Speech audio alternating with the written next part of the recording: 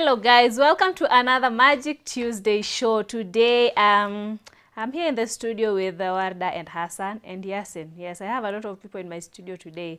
So guys, today we're going to talk about Blackmagic Ursa Studio Viewfinder.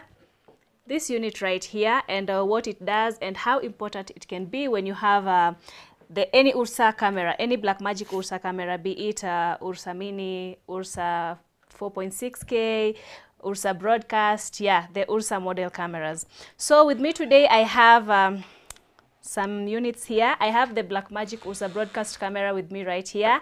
I have a Fujinon zoom lens because the Ursa camera has a B4 mount. So I have a B4 lens, Fujinon. I also have a headbox V-mount battery. So I'm going to use my camera with a battery, with a V-mount battery. Guys, this camera does not come with this battery plate attached to it, so you have to buy it separately and then have it attached at the back of your camera. So I have mine already attached. I'm going to use this V-mount battery, and I also have the direct power for the camera just in case anything happens. I don't trust Yasin that much. So let me take you through the features of the Ursa Studio Viewfinder first. Yes, so here is the unit. It's a bit heavy, not very heavy for me. Yes, so let's talk about the physical features of this unit right here. The first visible thing on this unit is the hood.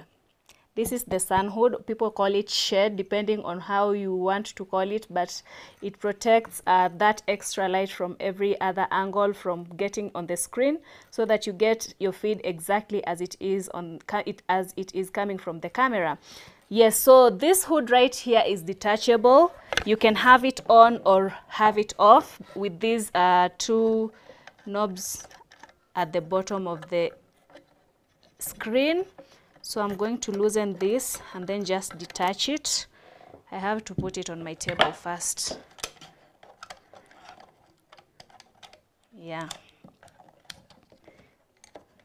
So it's as simple as that. You can have it detached or you can have it attached, and also it's adjustable at the edges. You see that angle, so you can adjust it with this angle.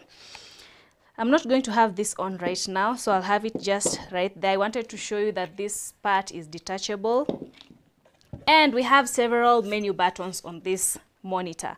We have the menu knob. It's not a button. For the menu itself, it's a knob.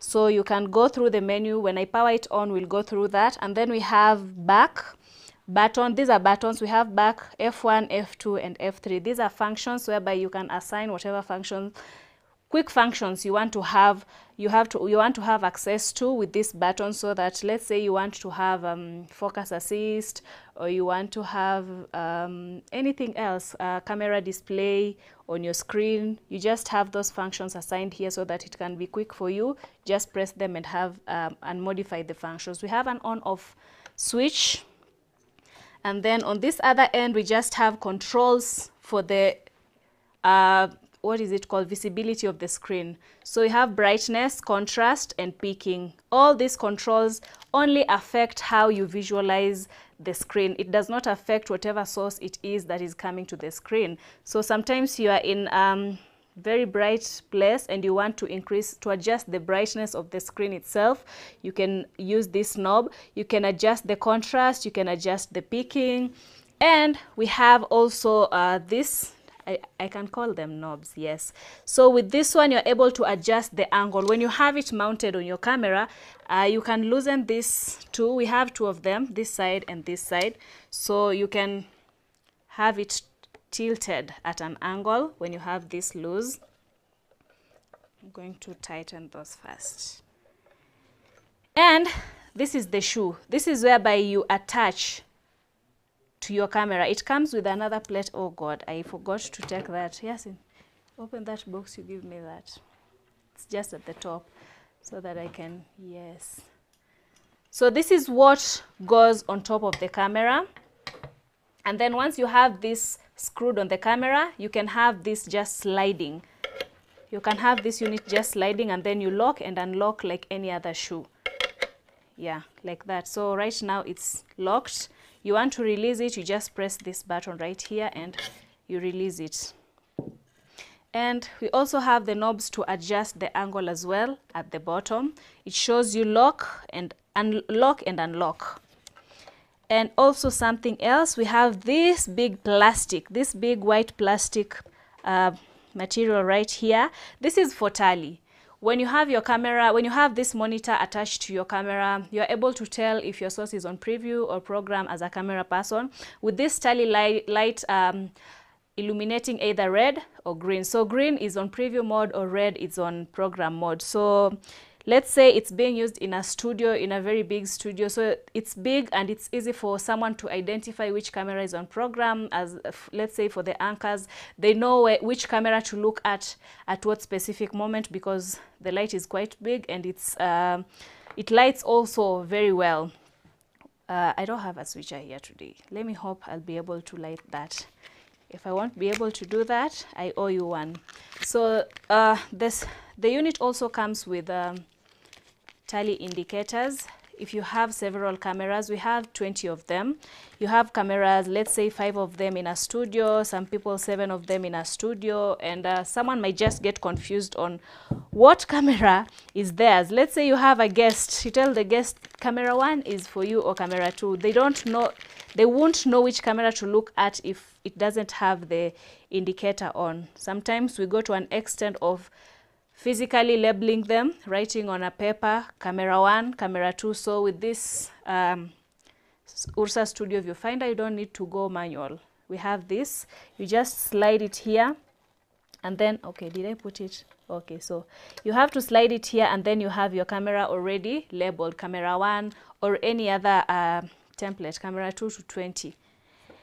I think I've exhausted everything physically on this unit. I'm going to connect it to my camera. I'll show you the ports that you need to have these cables connected, and we'll see the controls as well. So let me have, first of all, my lens attached to the camera. Yeah. So this is the before lens, and I have to be careful with this one. It's not a toy. Yes, there we go. Now once you have this, you have a very heavy baby right here. I'll just have it stay on the table for now. Then I'm going to have my V-mount, headbox V-mount battery there. I'm almost done with assembling this thing right here. So I'm not going to attach the viewfinder on this camera right now, but I'm just going to connect it. We have these 2 cables.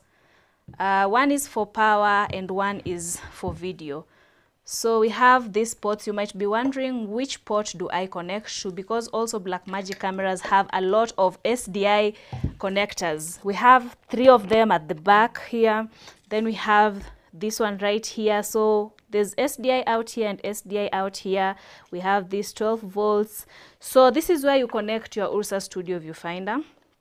I'll have this SDI there first, and then I can have my power connected. Yeah, everything is in place. Now, do I have my lens cap on? No, it's not on. I have to make sure everything is okay and neat on my table. Now I can power on my camera, and then once my camera comes on, I'll be able to power. Yes, my camera is on. Let me just get something first. Yeah, my camera is on.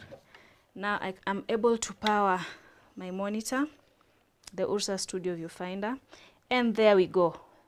This is the feed, the live feed we are having on the camera. You can see that. You can zoom out, zoom in. Yeah.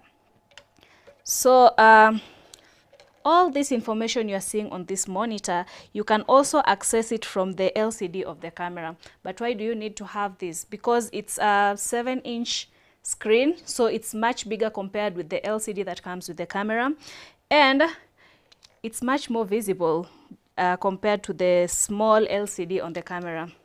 I'm going to take you through the functions. Now we'll just have a menu pressed in, the knob. I pressed the knob in. You can press it again. Then we have display, shortcuts, setup, cursors.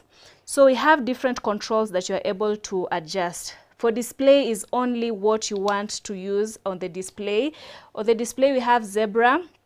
Zebra is an indicator that always shows you when a place is overexposed or underexposed. You get these black lines running through the white overexposed area, so it looks kind of like a zebra. That's why I think they call it zebra.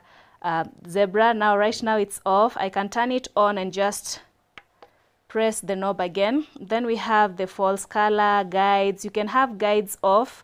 It's very, very important to have the guides off because of framing as well. So once I turn the guides on, you're able to see the nine box grid on my screen.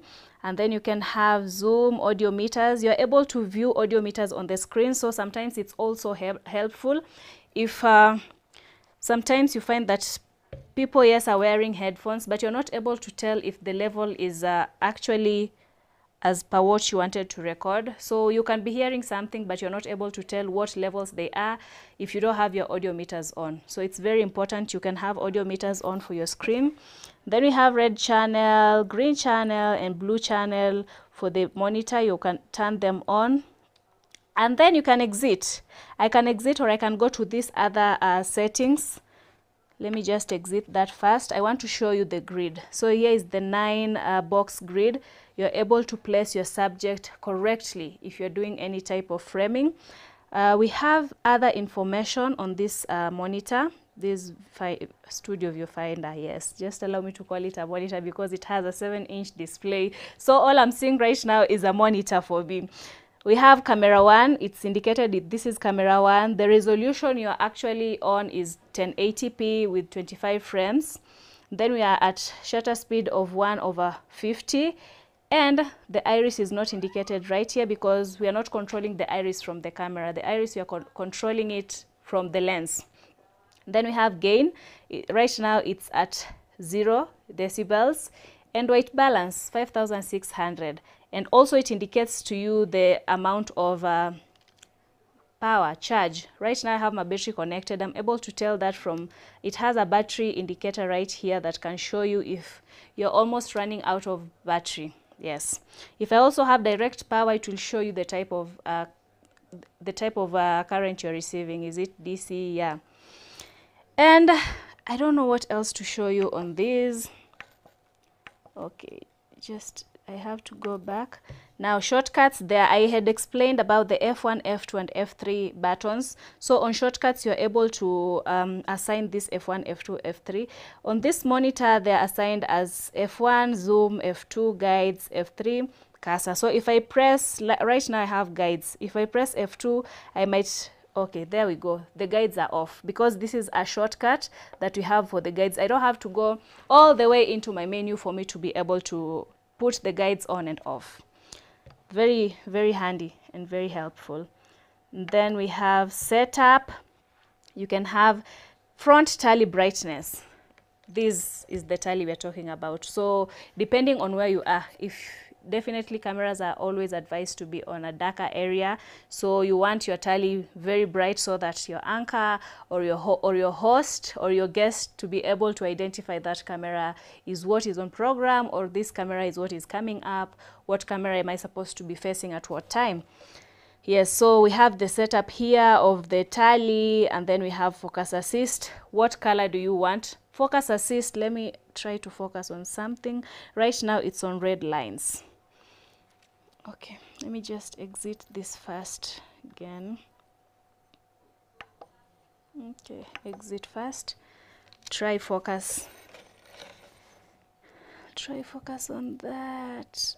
Okay, let me check if the focus assist is on first on the menu, because we're supposed to see some red lines.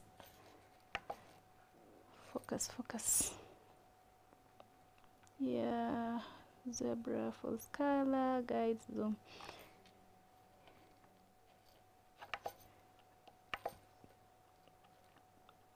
Yes, guys, I'm trying to find that focus, and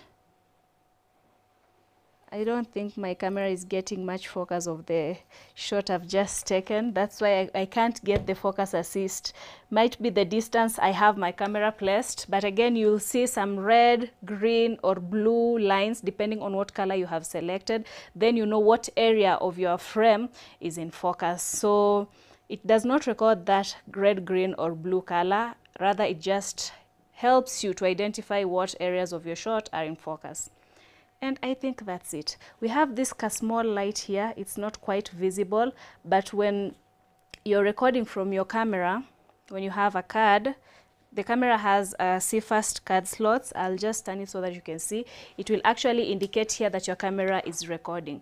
So let me put this down carefully and show you the card slots on the camera. Yeah, there we go. So we have the SD CFast slots. So we have 2 SD card slot and 2 CFast slots. As well, we have a USB port right there. So very many options for recording whatever it is you're capturing on your camera. Yes, guys, I don't know if you have any questions. Abu, do we have any questions? As usual, guys, you can ask any questions while we are live. And don't remember, if you want to join us live, you can always comment or you can get in touch with us. Then we'll be able to go live with you so that you can give us your Blackmagic experience. Abu, do we have any comments, questions? Nope. All right. So, guys, if you have any questions after these live sessions, you can leave your questions on the comment sections and we'll get back to you as soon as we can. Also, as usual, if you want to purchase any Blackmagic product, you can visit our website, that is www.highwayav.co.ke, or you can give us a call if the information on the website is not sufficient for you. Our number is +254 796 26 20 28. As well, just walk into our office. If you're in Nairobi, if you're in South B area, or if you're in CBD, you want to pay us a visit, our office is located in South B at Trans Towers, upper ground floor, office number 6. We are always welcoming guests, so we'll be happy and glad to see you. Until next Tuesday with a whole new magic